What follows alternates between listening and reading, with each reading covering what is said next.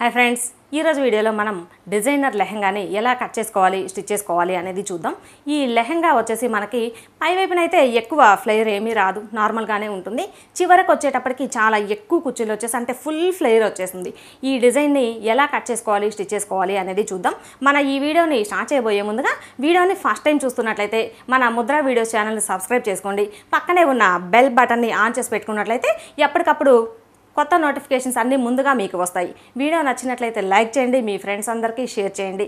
ఇప్పుడు మనం ఈ డిజైనర్ లెహంగాని ఎలా కట్ చేసుకోవాలి, స్టిచ్ చేసుకోవాలి అనేది చూసేద్దాం.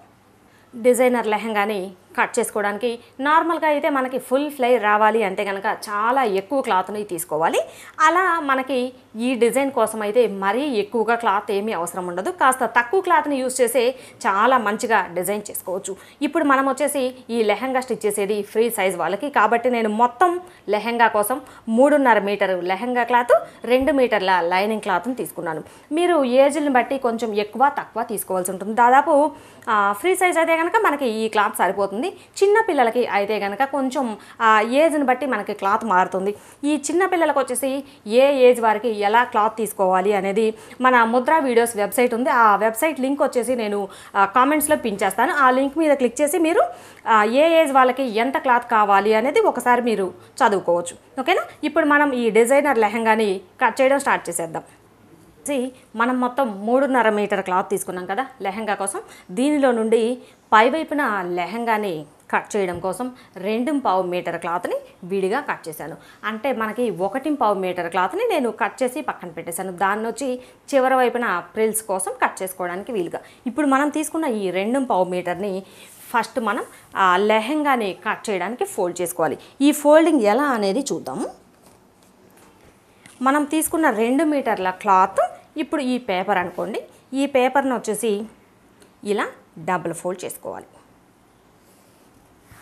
ఇలా డబుల్ ఫోల్డ్ చేసుకున్న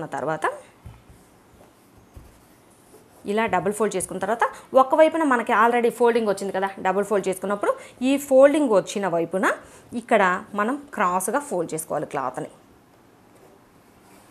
ఇలా క్రాస్గా ఫోల్డ్ చేసుకొని ఇప్పుడు మనం ఈ పై వైపున ఇక్కడ మొత్తం 4 మడతలు వచ్చేసింది కదా, ఈ పై వైపున నడుము లూజుని తీసుకోవాలి. ఈ చివరి వైపున మొత్తం మనం పొడవుని కొలిచేసుకొని ఈ చివరిన క్రాస్గా కట్ చేసుకోవాలి. ఇలా ఈ చివరి వైపున పీస్ని కట్ చేయాలి, పై వైపున నడుము లూజ్ దగ్గర కట్ చేయాలి. అప్పుడు మనకి ఏంటంటే మొత్తం ఫ్రంట్ బ్యాక్ మొత్తం కలిపి ఒకటే పీస్ వచ్చేస్తుంది. ఒక సైడ్ మాత్రమే ఇదిగోండి 2 వైపులా ఓపెన్ ఉంటుంది, ఇంకొక సైడు ఆల్రెడీ మనకి ఫోల్డింగ్ ఉంది కాబట్టి మొత్తం ఒకటే పీస్ వచ్చేస్తుంది. ఈ విధంగా మనం తీసుకున్న క్లాత్ని ఫోల్డ్ చేసేసుకుందాం. ఫస్ట్ మనం తీసుకున్న 2 మీటర్ల క్లాత్ని ఇలా డబల్ ఫోల్డ్ వచ్చేలా ఫోల్డ్ చేసేసుకోవాలి. ఇలా ఫోల్డ్ చేసుకున్న తర్వాత ఈ మడత ఉన్న వైపున ఇలా క్రాస్గా ఫోల్డ్ చేసుకోవాలి క్లాత్ని. ఇలా క్రాస్గా ఫోల్డ్ చేసుకుంటే మనకి మొత్తం మధ్యలో ఎక్కడ జాయింట్ లేకుండా ఒకటే పీస్ వచ్చేస్తుంది.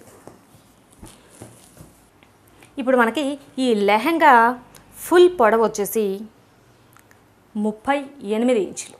38 ఇంచుల్లో మనకి చివరి వైపున ప్రిల్స్ కోసం ఒక 10 ఇంచులు మైనస్ చేసేద్దాం. 10 ఇంచులు మైనస్ చేసేసి అంటే 38లో 10 ఇంచులు మైనస్ చేసేస్తే మనకి 28 ఇంచులు.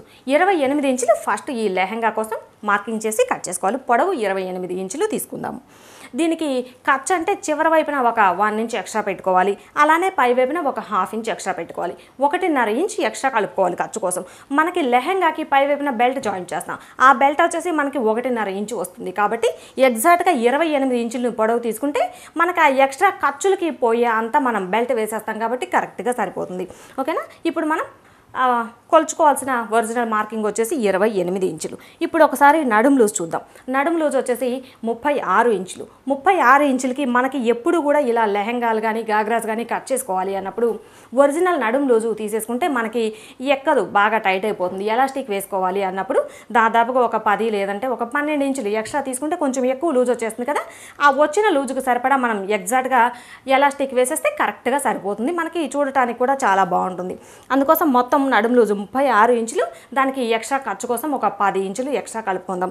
36 + 10 46 ఇంచులు. 46 ఇంచుల్లో మనం ఈ క్లాత్ని మొత్తం 4 మడతలు వచ్చేలా ఫోల్డ్ చేసుకున్నాం కదా, 46 ఇంచుల్ని 4 భాగాలు చేసేస్తే మనకి 11.5 ఇంచులు. ఈ పై వైపున క్రాస్గా వచ్చింది కదా, ఇక్కడ మనం ఈ వెడల్పు 11.5 ఇంచులు వచ్చేలా మార్కింగ్ చేసేసుకోవాలి. ఈ మార్కింగ్ చేసేసుకునేటప్పుడు రెండు వైపులా అంటే ఒకవైపున ఎక్కువ ఒకవైపున తక్కువ క్రాస్లు అట్లా రాకుండా ఒకసారి చెక్ చేసుకొని మనం ఈ మార్కింగ్ పెట్టేసుకోవాలి. ఈ మార్కింగ్ని పెట్టేసుకునేటప్పుడు కూడా మనం ఇలా రెండు వైపులా సమంగా ఉండాలి. 11.5 ఇంచులు 11.5 ఇంచుల కోసం ఒక హాఫ్ ఇంచ్ జస్ట్ ఇలా తగ్గించేసి మార్క్ చేసేస్తే మనం ఇక్కడ స్ట్రైట్గా కాకుండా కొంచెం కరువు తీసేస్తే మనకి ఫినిషింగ్ నీట్గా వస్తుంది కట్ చేసుకున్నప్పుడు. 11 ఇంచుల దగ్గర మార్కింగ్ చేసేసి ఇక్కడ నుండి జస్ట్ కొంచెం ఇలా యూ షేప్లో రౌండ్ చేసేసుకోవాలి. ఇప్పుడు మనం ఇక్కడ మార్కింగ్ చేసాం కదా, ఈ మార్కింగ్ దగ్గర నుండి పొడవును ఒకసారి కొలుచుకోవాలి. ఈ మార్కింగ్ దగ్గర నుండి మనం మొత్తం డివైడ్ చేయగా 28 ఇంచులు పొడవు కోసం పెట్టేసుకోవాలి. ఫస్ట్ ఈ మార్కింగ్ దగ్గర నుండి ఒక చివరన 28 ఇంచుల దగ్గర ఒక మార్కింగ్ చేసేసుకోవాలి.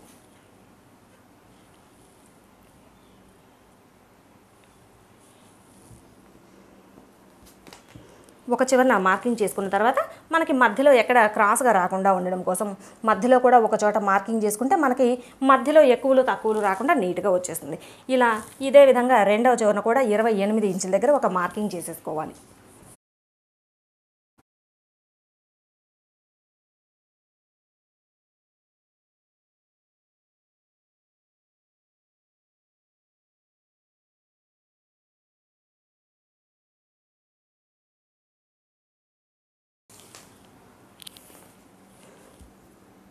ఇలా మనం మధ్యలో ఎక్కడ క్రాసులు రాకుండా అక్కడక్కడ ఇలా డాట్స్ పెట్టేసుకొని ఈ పెట్టుకున్న ఈ మార్కింగ్స్ అన్నింటినీ కలిపేసుకోవాలి.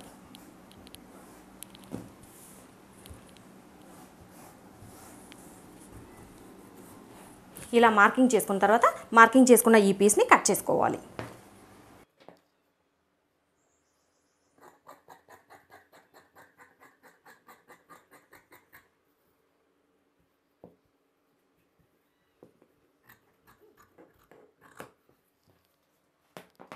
ఇదే విధంగా పైవైపున మనం నడుము లూజ్ కోసం మార్క్ చేసాం కదా, ఇక్కడ కూడా ఈ మార్కింగ్ దగ్గర కట్ చేసుకోవాలి.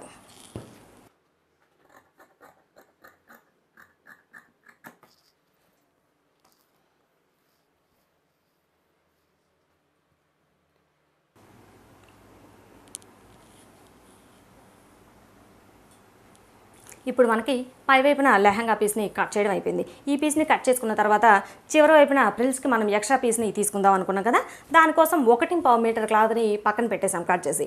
ఈ క్లాత్ని తీసుకొని మనము 10 ఇంచులు ఎక్స్ట్రా ఫ్రిల్స్ కోసం వేసుకుందాం అనుకున్నాం కదా, 10 ఇంచులు ప్లస్ ఈ పీస్కి ఫ్రిల్స్ పీస్కి జాయింట్ చేసే దగ్గర ఈ పీస్ కంటే పై వైపునకు వచ్చేస్తుంది మనకు ఒక 1 ఇంచ్.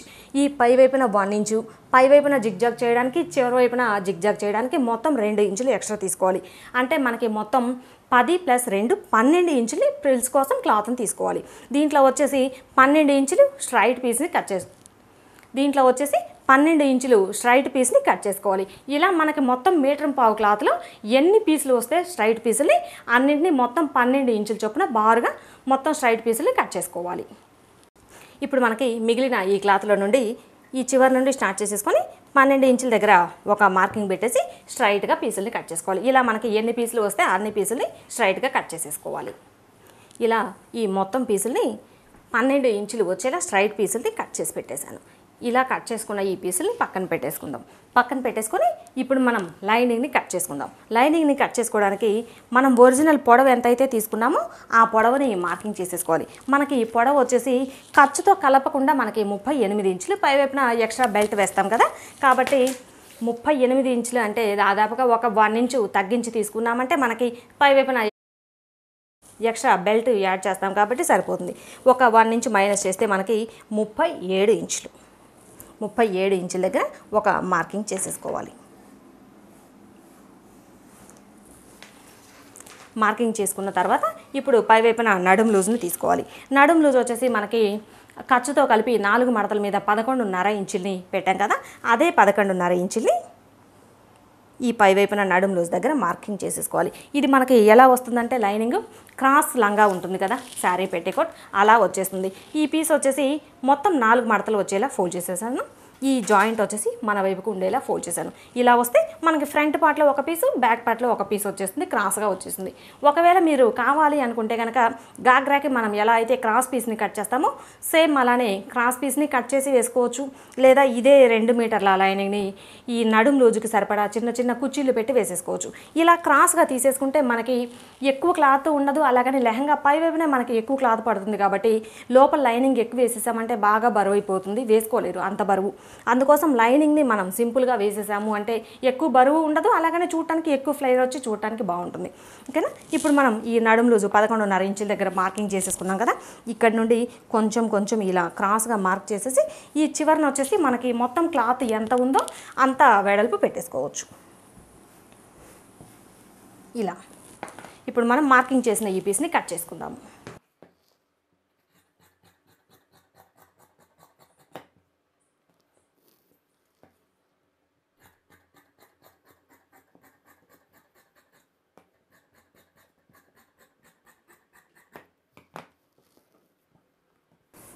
ఈ పై వైపున జాయింట్ దగ్గర కూడా ఓపెన్ చేసేసుకుందాము.